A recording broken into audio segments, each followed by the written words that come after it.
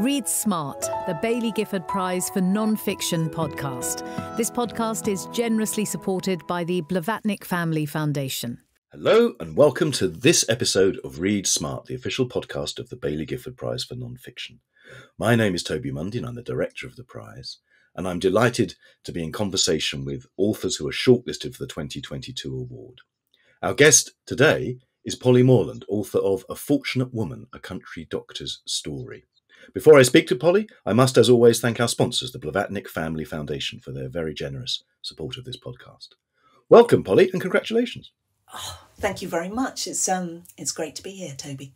Well, it's great to have you here, and it's a wonderful book. There's a lot to talk about. Perhaps we can, if you don't mind, sort of slightly begin at the beginning, which is that your mother's illness, her Alzheimer's, is the catalyst for this story. Is that fair to say? Yeah, I mean, very much so. I mean, my lovely mum had been grown progressively iller and iller, and this is where in the sort of early part of the pandemic, the late spring in the early pandemic, in 2020, and I was clearing my mum's house because she'd moved to a residential care home, had really become very unwell indeed. And she was massive bookworm, my mum. So her house was packed to the rafters with books, and I'd spent all day clearing bookshelves, and then I'd spotted a paperback that had fallen down the back of one of her bookcases, and I'd sort of fished it out, and it was this, dusty old Penguin paperback. I sort of just blown the dust off it, and I'd seen that it was this book, John Berger's A Fortunate Man. Now, I'd read lots of Berger, but I'd not come across this book even. So I sort of opened it, and it says the story of a country doctor on the cover. And I'd opened it, and there's this black and white photograph of a landscape, a great rise of dark woodland and a river and a very sort of thick meadow in the foreground. Mm-hmm. And it's a sort of thunderbolt moment, because I'm thinking, that's the valley where I live. So this is quite some miles away from, 150 miles away from my own mum's home when I was clearing her house. And so I'd realised that this documentary study that John Berger had undertaken in the mid-60s, 1966, he observed this country doctor at work, that was set in the very landscape I live in and have lived in for the last decade. And also, I'm thinking, oh, hang on, I know the doctor who serves that community today. So from that moment, it was all sort of, at one level, the book sort of coalesced in a split second. I thought how extraordinary it would be to revisit that story, because we were in those early days of the pandemic. There was such a focus on medicine, such fear and consternation around our health, throughout the population, but also this sense that the way in which medicine was being practiced, because of the nature of social distancing and so on, was really in a period of extraordinary flux. So sort of in a snapshot, really, this story found me, and then it rolls from. I mean, there's lots of stuff I didn't know at that point, so I didn't know whether the doctor even knew about the John Berger book, today's contemporary doctor.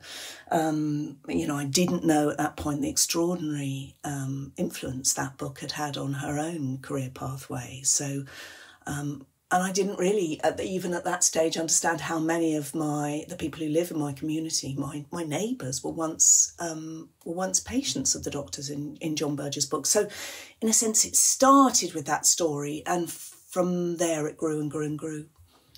And would it be also fair to say that your mother's illness was a catalyst in another sense as well, which is that I think you say at one point that her succumbing to dementia had been a period that was frightening and quite chaotic, but that her care, despite the professionalism and well-meaning professionalism of her carers, had been sort of somewhat rather impersonal. Is that tremendously impersonal? So I don't have a specific grievance with specific medics, but she was, she never saw the same doctor twice during those last years of her life. And so the relationship with general practitioners that she'd had, earlier in her life, because she was in her 80s, that had entirely broken down. She was in a large practice, multiple doctors, never seemed to see the same person twice, no one who knew her.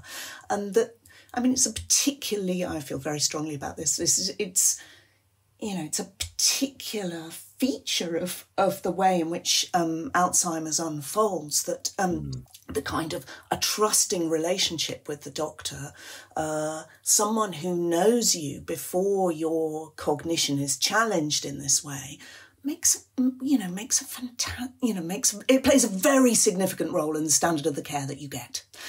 And hers was very chaotic. Yeah, absolutely. So the book was about, so this book, in a sense, was it in a sense a sort of an investigation into what a more personalised form of medicine could be like? Both in Berger's book and then in your response to Berger's book. Yes, and is it possible in the modern world? Because there's this conception, and Berger's book is still loved by doctors. It's probably quite niche to a broader readership, but it's still absolutely adored within the medical profession. But is to a large extent a kind of museum piece in a sense. Certainly that model of general practice from the mid-60s is long gone.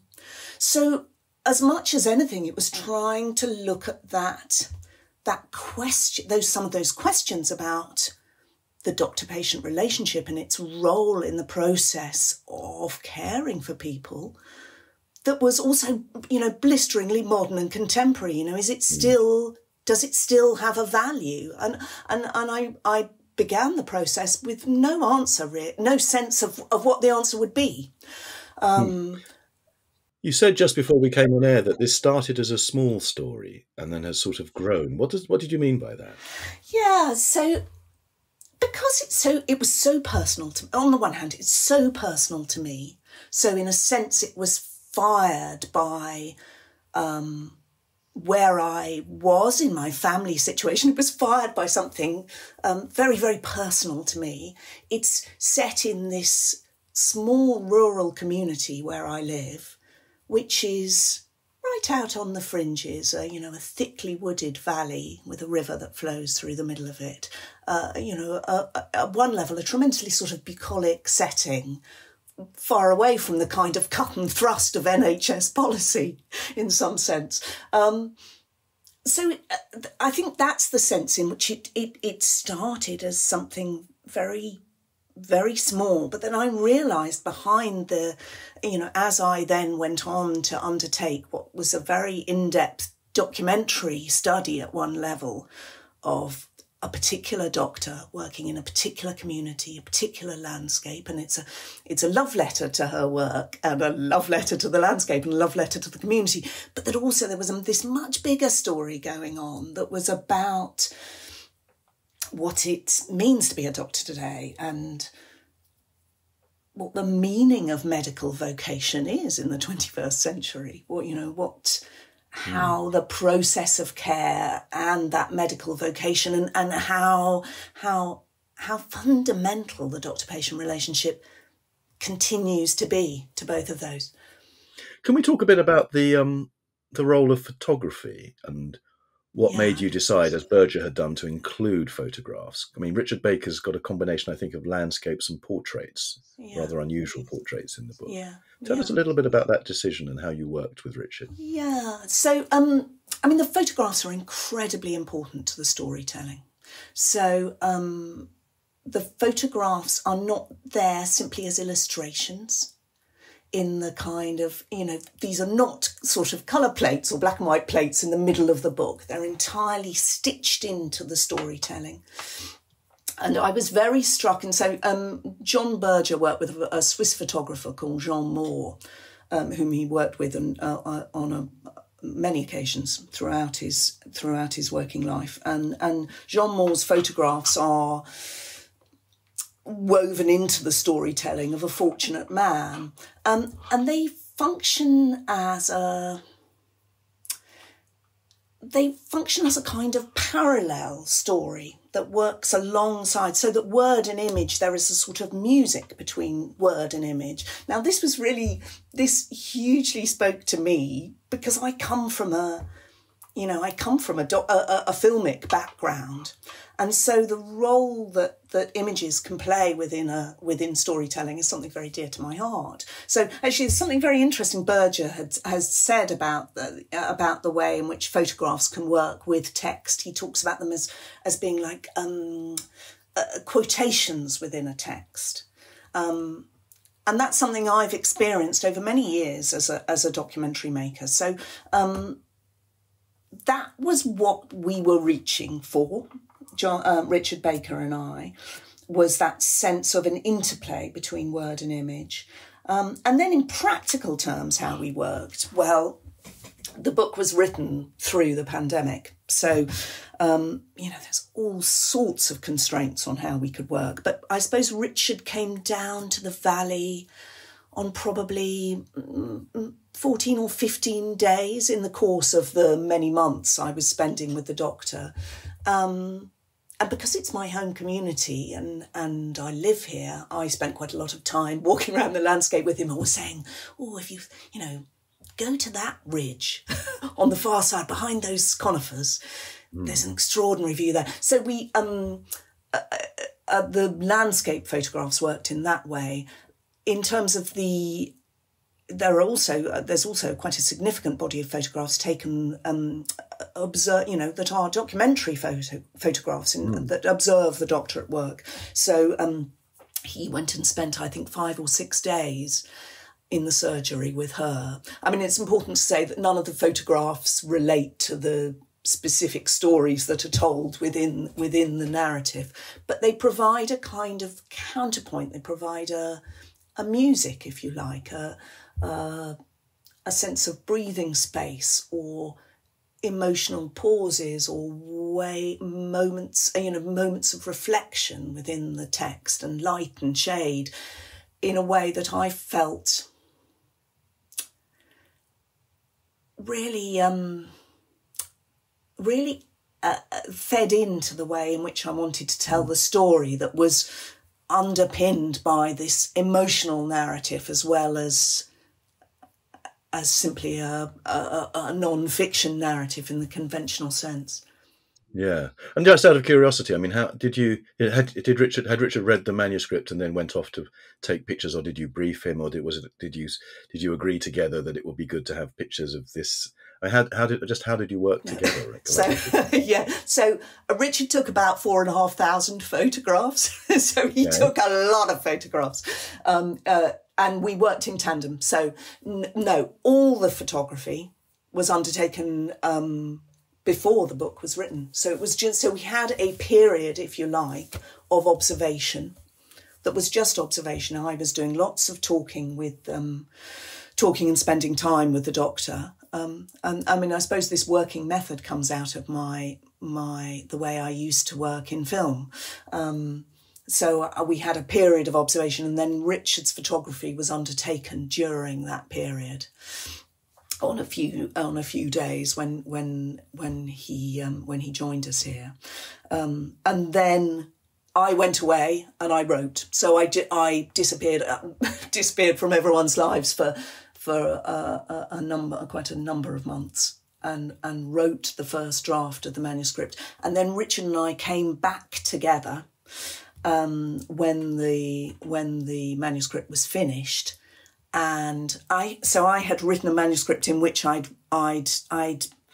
knew where I wanted the photographs to land, but I didn't yet exactly know what those photographs were. In some cases, I had an idea. In others, I was just like, that we needed something within the storytelling here. So at that point, Richard and I came back together with this vast body of photographs, and we had an incredibly sort of intense couple of days where we would sort of try different photographs in different spots and saw, and it's what's fascinating is they do something to the storytelling. So occasionally I might have had an idea. I wanted a particular sort of, particular kind of landscape in a particular spot, and then we try it and we'd be like, that doesn't work. So there was definitely an element of working in that way.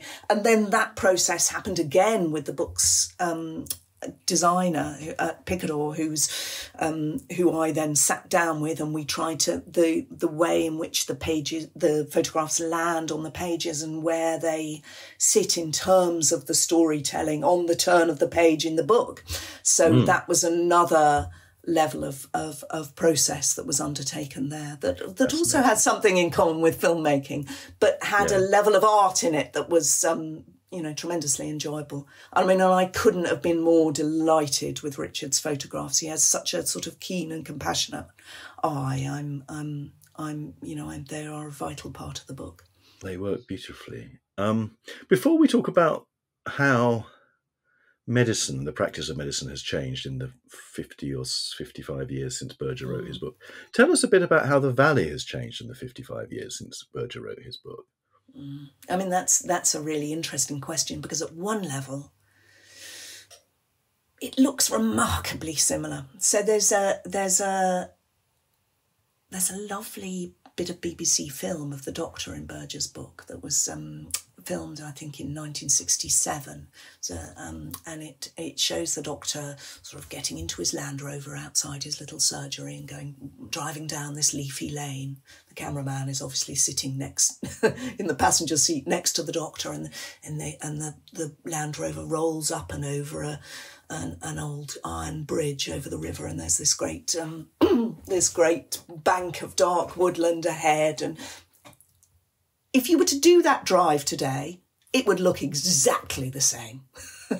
I mean, exactly the same. So you can just even the sort of angle of the rooftops, light on the woods, curve of the river, the way, and I mean, remarkably similar, in a way that's very unusual for a landscape to have been so apparently untouched. That said, there are other respects in which the landscape, and particularly the community that lives here has changed beyond recognition in that time. So what was, all the old workers' cottages that scatter the sides of the valley and are scattered through the woods, those have become rather kind of desirable homes now. Lots of them extended and improved, and the community that was once rather insular, forest community, is now full of commuters and people who work in London, and so the community itself is a sort of hybrid now of the old families who've been here for generations and lived in this place, and, as it were, incomers. So there's a real tension of continuity and great change held within this landscape and within the community itself. I was put in mind of that line of T.S. Eliot's when I was reading the book, which was in the way that the landscape sort of has this slightly unchanging quality, and the people come and go. That Eliot talks about the point of intersection of the timelessness with time, which I thought was. I found myself thinking about that. I mean, indeed, there's. So if I look out of my office window here, I cannot see any other houses. All I can see is a great billowing ocean of woodland going off into the distance, and it will have looked like this for 1,000 years. And yet the world, and yet I'm here on Zoom. that at some level tells you everything you need to know. And is it fair to say that it's not all about comparing your book with Berger's, because your book works brilliantly as a standalone book. But would it be fair to say that you're much more interested in the way that doctors think and feel than Berger was? Yes, I think I am. I think he, doctors at large, certainly my subject, certainly. I mean, I think there is something of the inner life that obsesses me and always has obsessed me, the nature of the inner life. And I think there is something in Berger's approach where he reflects profoundly on the inner life of the Doctor in his book. He reflects somewhat less on the inner lives of the community, I feel. So there is something in the way. So, he writes of the sort of cultural deprivation and by implication paucity of inner life of the people who live in this community. And that has not been my experience at all. I mean, I didn't have an axe to grind, so I didn't have a story that I wanted to tell. In some sense, it was a very pure documentary endeavour at one level. So there was this extraordinary coincidence that started the book, which was finding this book behind my mother's bookcase, feeling very kind of emotionally connected to it because it was set in a place that I live, and it was also concerned a doctor's work, which is something that had personally preoccupied me greatly. But then I went to the doctor in the book with no sense of what I was going to find. So I didn't go to her thinking, right, I am going to mount a campaign for the prioritising of the doctor-patient relationship within medical policy. Not at all. I went to her, with really the most open mind of, what will I find when I get there? Talk to me and tell me about your life and what will we find? And the purity of that process, I think, has sort of borne riches, has really borne riches for me as a writer, is that I wasn't setting out to say something. The process unfolded and the story evolved in a way that was organic and therefore tremendously compelling. Yes. All the doctor's patients seem to agree that she's a good listener. And you talked about listening earlier on. I was very struck by the way that listening changes with the arrival of COVID later in the book, which we could probably have an entirely different podcast about. But yes. But COVID has the effect of sort of distancing and muffling everything, doesn't it? Everything, it takes place through a mask at distance, and our doctor's on 16 phone appointments every morning, I think you say at one point. How did the infernal COVID change the way that you were writing and researching the book? I suppose there are obvious ways in which it did, but in other ways. Yeah, so, I mean, at a practical level, I mean, what's interesting is that it was because of COVID that the doctor and I decided that for good, safety reasons, we would do lots of our interviews on foot, walking out in the woods, rather than sitting in the surgery. So we at one level, I think it, in a sense, opened up the story. There's because we walked through the landscape as we talked about her life serving this landscape. So I think that's sort of a wonderful silver lining to what was otherwise. This is an extraordinary silver lining, an extraordinary silver lining, but and not one I had anticipated. Initially, I'd worried about that, but it was a gift. It was truly a gift in terms of and I think it facilitated a greater intimacy of discourse between us. I wonder if that immersive that is there on the page. Yes, I wonder if that immersive quality in the book was in fact somewhat a byproduct of COVID in that sense, that there is this intimacy that you can feel as a reader. It's fascinating. I mean, I think so, and and I also think, I mean, this is just bluntly practical, but I did nothing but that book for the months that because it was written during the pandemic, I did nothing else. My head was I never left the valley.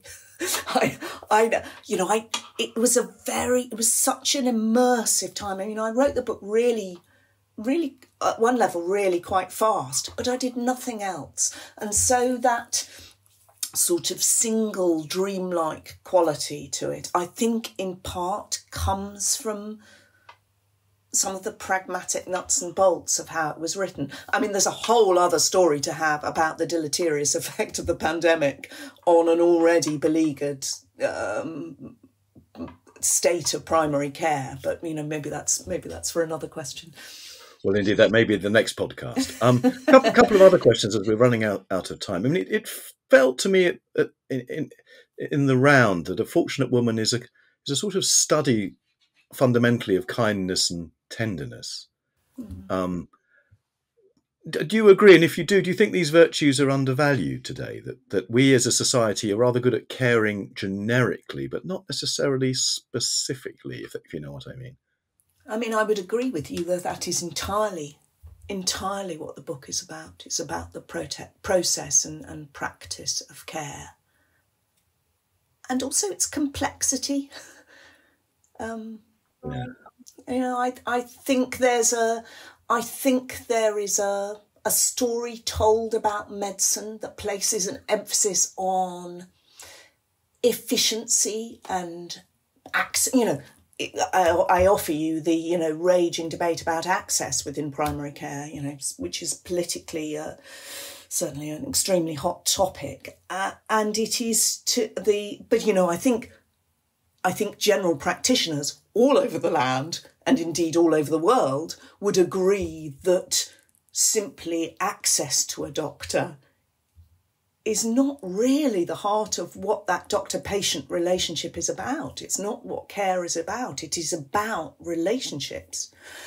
And so I suppose at some level that the quite how important those relationships are is absolutely threaded through the book at every level. It's how the doctor and I work together. It's underpinned by, at one level, emotionally, by the relationship I had with my mother and where the story came from in the first place. It's about the doctor and her relationship with her patients and the trust with her patients. She had something like 130,000 patient encounters during her 20 years in the Valley. That's a lot of time spent with people. There's a great depth to that. But in tiny little increments, but there's a respect in which that is about the human-to-human relationship that I think has somewhat got lost in contemporary medicine, and that I think many, many doctors, passionately wish to restore. Yes, you say that, don't you? I mean, you talk about the fact that the emergence of a medical practice grounded more in evidence has had certain benefits. It's standardised care and has improved outcomes in certain regards, but that you do say very memorably that something vital has been lost. As we wrap up, can you talk about that something? What's the something vital that we have lost? Is that there's partly it's sort of systemic. So there's a move towards, if you like, easy to measure metrics and standardised interventions within evidence-based medicine. Now, you'd be a fool to discount evidence-based medicine. It's the foundation of, it's seen enormous strides in the treatment of disease. However, by shifting the emphasis towards what is easy to measure, and relationships are not, the value of relationships is at one level not easy to measure, that there is a sense of just the way in which those priorities are stacked, and the priorities increasingly stacked towards a more transactional rather than relational model of relationship between doctor and patient. But it's catastrophic in its effects. You end up with very dissatisfied patients. You end up with miserable doctors. And you also, it's borne out on the kind of bottom line of health outcomes, because actually relationships really do matter. There's been some extraordinary studies that there was an extraordinary study come out of Norway last year that had said, you see the same doctor for up to 15 years, and there is a 25% lower mortality rate. I mean, these are proper numbers. So it's that something that's seems rather sort of cosy and nice to have, but, come on, life's hard, budgets are limited. Actually, it's of enormous importance. So there is alongside this rather intimate storytelling, there is a much, much bigger story, which I really hope that the book manages to communicate about. These relationships really matter. It's just incredibly timely. Timely. It's very apposite that you're making these points right now. That is, sadly, all we've got time for. Thank you so much, Polly, for joining us, and congratulations again on a fortunate woman being shortlisted for the Baillie Gifford Prize 2022. It's been really lovely to talk to you. Well, lovely to talk to you too. Thank you for joining us. Join us next time for another conversation with a shortlisted author for the Baillie Gifford Prize 2022. As always, we're immensely grateful to the Blavatnik Family Foundation for its generous support of this podcast. See you next time. Read Smart, the Baillie Gifford Prize for Non-Fiction podcast. This podcast is generously supported by the Blavatnik Family Foundation.